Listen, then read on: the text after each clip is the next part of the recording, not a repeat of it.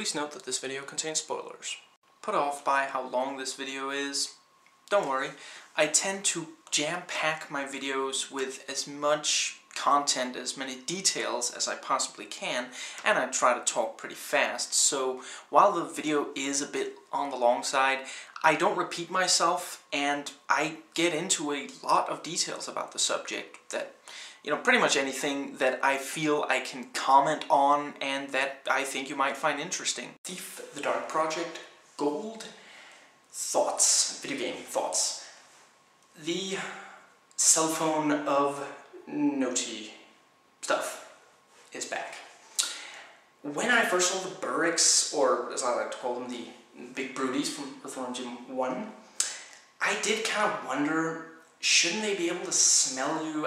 They look like they might be able to, but to be fair, the rat people, those Neanderthal walking knuckle draggers of, the pagan rule, do appear to actually, I don't know if they literally use smell, it's just if they can sort of sense you in front, they will, like, make the sound of sniffing up, so yeah.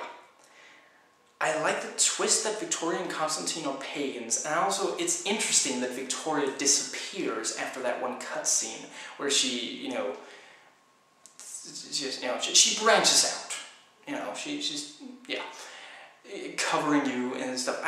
Having not played the others, I do kind of wonder if she'll come into play in some of the others, and that Constantine literally is the trickster, and the whole thing with the eye. I had the feeling that maybe they were going to be, especially when you go to his mansion that first time, when you're told afterwards, oh, that was my mansion, and you're like, but I saw some weird stuff in there, so is that, yeah. But that he's actually the trickster, and he's got the horns and the whole thing, to add more, kind of Christian imagery. I mean, the whole thing with the hammer instead of the cross, to be fair, it's not a complete rip-off, because the hammer is a tool that the Hammer Order actually likes to use, as opposed to the means with which their supposed savior was, killed horribly. So, yeah, Anyway, it's a great twist, and that cutscene with, them both turning and the horns, and she just, this eye is blind, so I'm gonna need your eye, and just adds it there, and yeah, maybe it's just me, but I felt like Garrett couldn't run as fast afterwards. Is that like a depth perception thing? I couldn't help but wonder. I did also briefly consider if they were like gonna cover up half of the screen, but then I remembered that that's not how that stuff works. And yeah, the rat people, I mentioned in the review that just because those are humanoid tend to be humanoid, that doesn't necessarily make them any less creepy.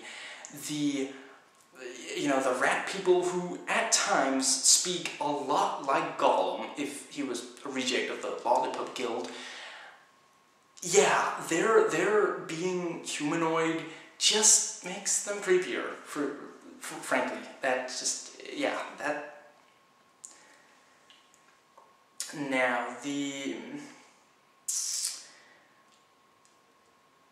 I don't know if it's just me, but I felt kind of bad going into the haunted cathedral.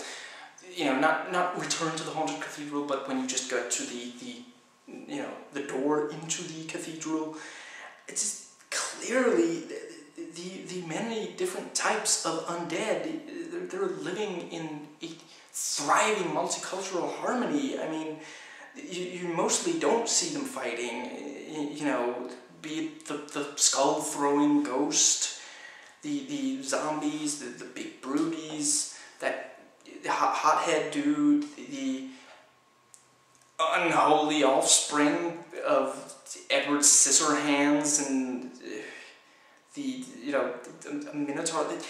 I'm sorry, but that inventor, I'm sure he was lonely, but he clearly had a kinky side. But to be fair, some of them do fight each other, which is actually kind of cool. honestly, when doing stealth and when I'm not absolutely forced to fight, I tend to just kind of run from enemies. I don't know, I think it's fun. And yeah, a big broody and a zombie collided, and the zombie killed the big broody, and I didn't see the whole thing, but it makes sense. You know, the big broody can't completely kill the zombie, it doesn't have any holy water, and yeah, the big broody is basically, okay, I'll call it a Burrick, just for people who haven't actually played Earthworm Jim, although you should be very ashamed of yourself. Yeah, it makes sense, you know, the Burrick is essentially like an animal, yeah, and, you know, the zombie, it's undead. They're undead in this game. I really did not see that coming when I started playing the game. Right there in the second level, you're not even in the prison. It's just like, oh, it's haunted, but Garrett doesn't believe that. And zombie, you know, it actually... Doesn't the first zombie actually like get up? Isn't it like a corpse and you move over and it's like, and it gets up and starts walking towards you, and you gotta do the, you know, holy water tip, you know, water arrows thing and shoot it. Yeah, that's one of the first in a long list of WTF moments in this game. I love how this subverts your expectations. It's just every time you think you've got this game figured out, you know, suddenly you've got flying fireballs that shoot fire at you as attacking. Yeah, and you could call the plot somewhat formulaic, but you'd have to complain about every major. It's a video game. It does kind of need that, you know, you're the best there is, so this one guy needs you to do this really important thing because nobody else could do it within your field, and, you know, when you actually do it, he turns out to be a bad guy, and he's, you know, yeah, this hand movement means formulaic plot, in case you were, you know, needed a refresher course on sign language.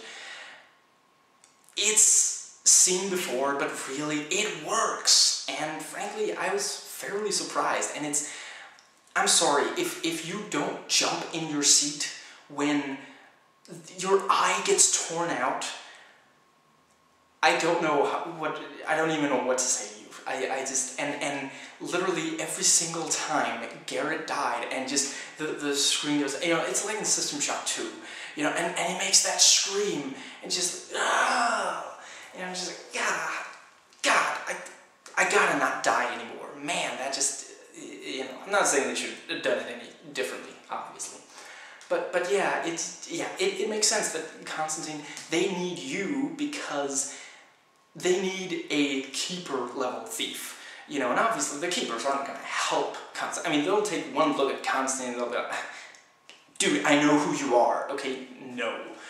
And yeah, in fact, they probably sooner die than help him. You know, they're so dedicated to maintaining balance. And Garrett isn't really, he just wants a paycheck. So, yeah. And, you know, for a little while I did think, well, he's got these pagan armies. At the same time, though, it's not only about fighting all these undead, it's also about sneaking into all these different places and stealing these, what are they called, the little talismans, the keys for the haunted cathedral, you know. The keepers, and that's the clever thing, the keepers forged that lock. They made it so that almost no one would be able to even get in there. It's not only that it's guarded heavily by undead, who are really freaking powerful. Those hammer haunts, I think it's what it's called. The you know, with the sword and the, you know, and they're always laughing. I don't know. They just, something must be tickling them. Maybe it made some part of the armor is like, they're always having a good time. I envy those guys, really. And they have no complexion issues. Did you notice that? Yeah, it's not only that it's, you know, so guarded, it's also, it takes a keeper to actually open that door. So obviously Garrett, who has keeper training but is not aligned with the keepers, is the only one who could actually do it. So it's quite cleverly crafted like that, I feel. And I love the foreboding of the ending. One side has won. Was that really what was supposed to happen? The keepers have maintained balance for all this time, but now the trickster had to be killed. I'm pretty sure Constantine is actually the trickster, at least. And yeah, so literally the pagans lost. And the dawning of the Metal Age, and you see the camera pans off these machine and this man-made structure kind of thing. And before that, we've already seen that Garrett got a new eye, a mechanical eye. So what nature takes away, man's science and ingenuity replaces. And yeah, that's somewhat the theme. And you might almost say, I mean, he got his own eye lost. It's not like, oh, where did I put my eyeball this time? If he hadn't allied himself with Constantine, if he had made sure to find out, if they were like threatening world peace, something small like that, before he worked for them, instead of just thinking about getting paid, he might not have lost his eye. So, his arrogance, I suppose you could say, his carelessness got him in trouble, and man-made ingenuity, helps him, but in reality, he got himself into that situation. So, I love how the theme, this conflict is treated throughout the game. Now, I quite like the one level of social stuff when you are, you have to go into this what's it called? The hammer, was it temple or church or something like that, and steal one of the talismans. And basically, everyone thinks that you're conscript, I'm going to go with that. They think that you're, in training, so you're not allowed to speak on the temple grounds, and you're not allowed to go into certain places. And if they catch you going into one of these, marked with a red hammer, they'll be like, wait, something's wrong. You're not supposed to go in there, and they'll attack you. And yeah, that really makes great sense. Also that they wouldn't, it's not an overreaction. You might say, in our world, you might think, are they going to attack someone for accidentally opening a door he shouldn't have been in an area? They're the hammer. They're all about, what's right and what's wrong. It's very black and white for them. And someone who's in training with them would know that and would never even think of doing something like that. In fact, if he did, he's obviously not good enough to be in training, and they might actually beat him to death with hammers right there on the spot. So, yeah. I do... Maybe it's nitpicky, but I wondered why they warned me about the barracks. I walked into both barrack rooms, and they were like, you should know not to go in here. I'll let you offer the warning this time, but get out of here before someone higher up comes. But if they catch me in a place with a red hammer, then they're all like, okay, I'm going to beat you to death with a hammer. As you do. Now, I love the use of Constantine's mansion to show the power of their magic, where it's somewhat, it's either that the Trickster gets more power just by getting the eye and getting Garrett's eye into the eye. I suppose you could say that Garrett's eye is in the beholder. Yeah.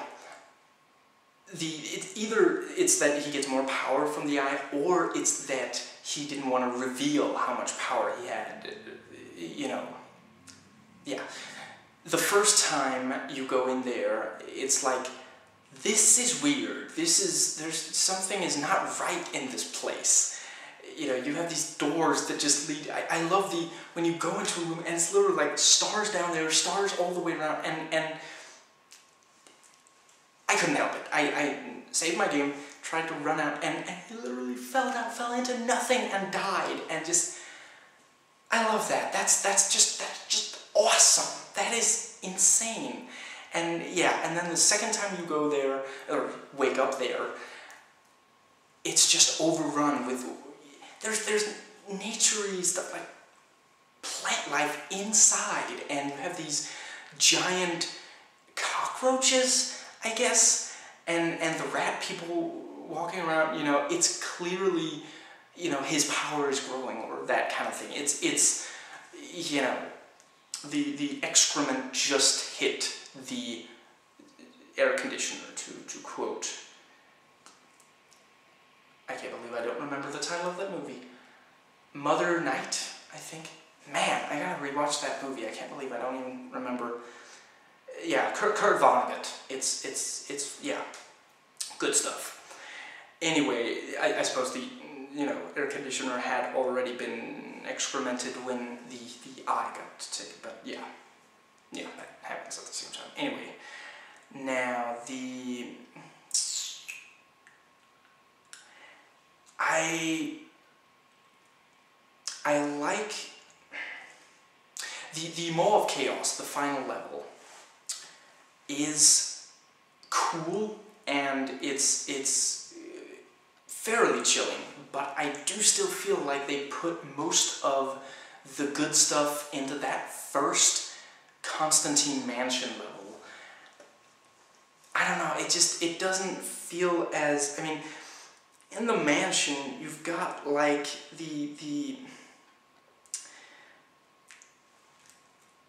yeah, like I said, you open a door and literally story night above and below, and just, and these bizarre and clearly cult stuff is going on there. And so, yeah, so like doors that lead to other dimensions suddenly, and it got really surreal there, and I don't feel like they topped that at a later point in the game. Not in surrealism. It got more threatening and it got more nature-y, but it didn't get quite as surreal. But still, there are definitely some cool things, such as the water which flows upwards. That was really cool. I actually, it didn't take me terribly long to realize that, you know, I'm gonna go down into that, you know, thing. Is that like, did I just impregnate the Trickster? Is that like pagan sex going into this big, you know, blue, icy, spiky, you know, I feel like I just got Megan Kelly pregnant. Man. Anyway, yeah, so that is quite cool, but the slip and slide of spiky death, yeah, to me wasn't that good. You know, they even had Garrett go like, oh, I better not do that again. I can just see Bart Simpson going, let's go again, let's go again. It was tense, I will give them that. It just wasn't this, I just feel like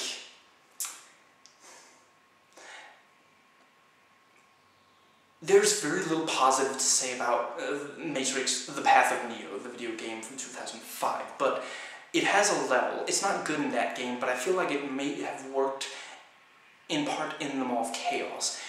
Basically, you are, you know, in that it's because it's like the Merovingian, it's the you know, keymaker doors lead everywhere and nowhere kind of thing, and it's got this real, is it MC Escher maybe, where like, you know, suddenly you're walking, you stare at the lead, you know, and everywhere, kind of just very weird level design. I feel like that might have been interesting for the Maw of Chaos, but I do feel like it, you know, don't get me wrong, it does look very otherworldly, very different dimension than ours, and I shouldn't be here, I want to get away from here, kind of thing. Now, I suppose that pretty much covers it. Now, the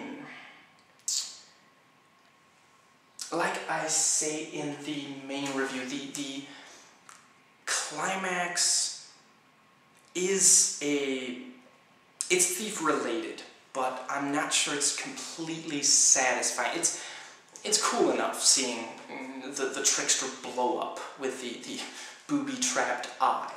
It is interesting, and I'm not saying that as necessarily negative, that the Trickster himself has to do a ritual and can be killed whilst doing that. You know, it maybe says something about that, you know, even in this kind of, even with all this magic, there are still limitations. There is still a chance of it. You know, he didn't realize that it wasn't the real eye, and it did kill him. You know, for a while I was like, wait, Constantine, like maybe just the high priest of the pagan order, or is he actually the Trickster? But yeah, it's, you know, they literally say the Trickster is dead. So yeah, it's it's interesting that he could be killed like that, and yeah, but it's cool having to, like it was one of the few times where I actually was like, okay, I gotta take this really seriously. I used Maw's arrows, and I was like, okay, when is he facing away? Because one time I just kind of ran up. Admittedly, I was getting a little tired near the end. I feel horrible for saying that, because it's an awesome game and I love it, but I've been playing a lot of stealth, and I think I just need a little bit of a break from stealth gaming, maybe. But anyway, yeah, so the first time I kind of got spotted, and I didn't realize at first, and I just, you know, I noticed that the place I came from got all, like, you know, the what's it called? Yeah, the nature-y stuff turned into that crystal stuff, which harms you from touch, and I started losing health just from nothing, and I could tell that he had stopped the ritual, and he was kind of like walking after me and such, and so I loaded and, you know, did it over and took care not to get spotted. But yeah, it was a cool ending to be sitting there just waiting for, you know, him to blow up like that, and I like that it didn't force some kind of action. It's not that you're suddenly like taking on a god with your sword or something, you know. It's still the thief, and it's still this. I love him. In fact, after that big twist with Constantine, he's the Trickster. You know, Garrett isn't like, well, I guess I should go save the world and Superman pose and the whole thing. It's kind of like, well, if the Trickster, well, he doesn't specifically say it, but I feel like Garrett probably kind of, at least in part, mainly wanted to make sure he could go on living the way he wanted to. You know, if nature takes over and, you know, is he going to start stealing from rat people? Come on now. No, he needs the world to be. And he maybe also did. I can't help but feel partially responsible for this, as Bart would say. It's, yeah, you know, he doesn't just go, well, I must go and stop this, even though I know absolutely nothing about this, you know, supernatural demon. He's like, only the Hammers even believed that the Trickster was still real. You know, nobody else actually believed. It was just, people had forgotten that he had existed, you know. And he doesn't just go, well, I should just go, no, he's like, you know what would be good? Hammer help. It's hammer time. And he goes, yeah, he's like, well, I guess I could try to get them to help me. I could explain everything. If they put me in jail, I already know how to break out. I love that. I love his snark. And anyway, so he goes there, and of course, the Trickster is already attacked because he knows that the Hammer is the only ones who can stop him. And it's only because you get help from the Hammers that you can stop him, of course. And so when you get to them, you know, they're like, the thief, the master thief. Great, you know, and they're like, find our high priest, bring him back here alive. And I guess he was just unconscious. It's not really said specifically, but if you find him and then you run off, I actually did that one time. It goes like, you know, mission fail or you're dead, or you know, it does the skull and crossbones kind of thing, and it'll have crossed out the thing with return to the Hammers with the high priest, you know, so I guess they kill him after that, but yeah. And you gotta, you know, sail him on the slightly physics-defining little raft there, which, yeah, is, yeah, and drag him over there. I quite like that. That was a good use of, again, you know, you go to them, it makes sense from a story perspective, because Garrett knows he needs their help, and the level also makes sense because you find out they're under attack, so you have to sneak past the people, or I didn't, but yeah, I think you're supposed to sneak past, and you basically, yeah, they tell you you have to get in there, you know, we can't fight them all off, so you have to sneak in, get the high priest who's being guarded, and get him back here, and then we'll help you, because, you know, they need the high priest. It's, yeah, and then they don't tell you, here, you know, armor, weapon, go fight him. No, it's, you're a thief, we have this, you know, booby-trapped, you know, fake eye, go and replace that one, go replace the real one with that one, without being seen, and when he finishes the ritual, he'll die. And that's, it's very cleverly thought out. I do just wish that it just does not quite have the impact of, like, a really, I don't know, maybe if it had been like a, what's it called? If there had been more things you had to do in that last level, but the game had kind of gotten into this, you know, it usually is, you have to get into the area, steal or exchange or similar one thing, and then get back out. So it kind of was, it makes sense that they did that. And again, I really like that they went there with the story, ending on this very ominous note of, yes, one side won over the other, but was that a good thing? It was the only outcome, of course. They had to kill the Trickster with, you know, he had the eye, he was back to a lot of power. He opened the Maw of Chaos. Okay, there is no going back. Point of no return, just, I guess this way, depending on if you're walking forwards or backwards. But it was a necessary evil. It wasn't the preferred outcome of the Keepers, and it leaves a lot of room for, you know, the second game, and yeah, I'm looking forward to the rest of the trilogy.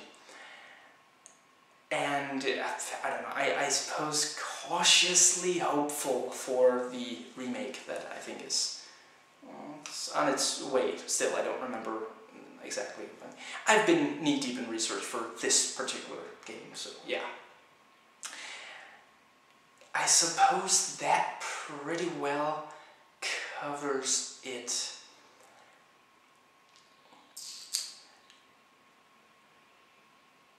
Yeah, I really liked the, I actually, briefly, I suppose I'll end on the note of where the title comes from, the Dark Project. Constantine leaves this book where you read about his motivation, and it clearly is, it's not like, Saturday morning cartoon evil villain who just wants to destroy him. No, he actually has motivation, you know, he wants to make people dream and fear again, because we understand things now, and with understanding we lose something. And I love science. I will fight hard for science and against ignorance, but there are things we lose from science. There are some of the inventions we come up with, some intimacy and relation, and just, yeah, various things are lost by some of the, you don't,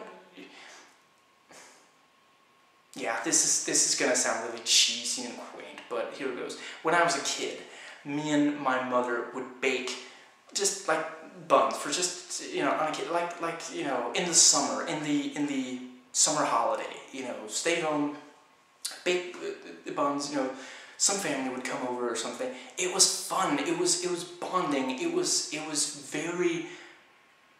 great experience. And today you can just go to, the mall and get some powder that you just mix up with water and put in the oven and buns. And just,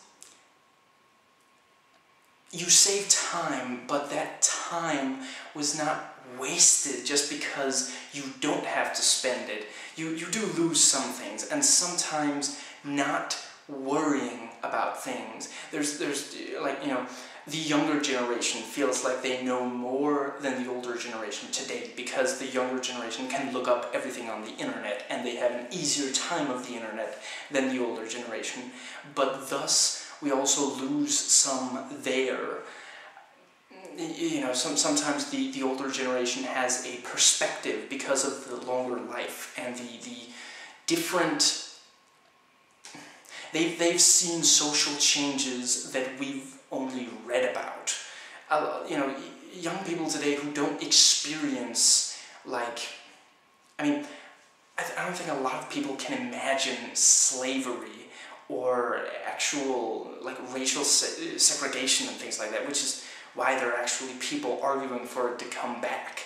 That people wouldn't actually be doing that if they could at all imagine what it would be like in that kind of circumstance. And yeah, sometimes even just the fact that you can read about it online doesn't necessarily mean you fully appreciate it when you don't. My father,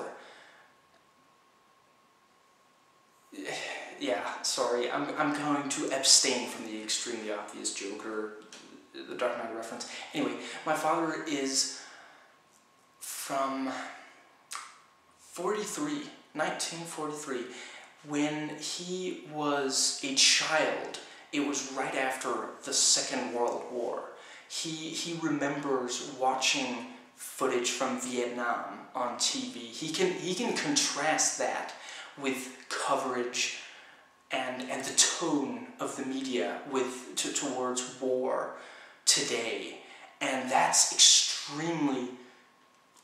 There's something to learn from that, because clearly the way I'm not going to go into a rant, but just briefly, the way the American government wants coverage of the wars they are getting into, more or less necessarily, today clearly shows that they've learned from the coverage of Vietnam. So we have to as well. We have to keep in mind that when we actually see people suffering, we want it to end.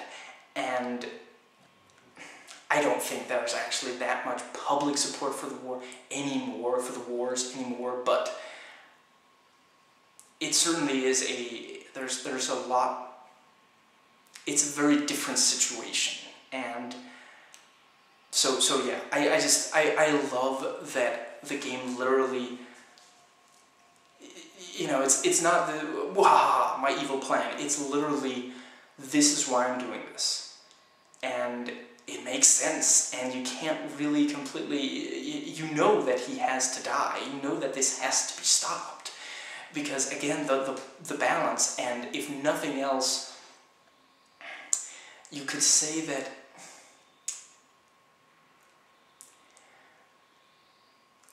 the Hammers also probably shouldn't completely be in charge, but they didn't just do a major coup.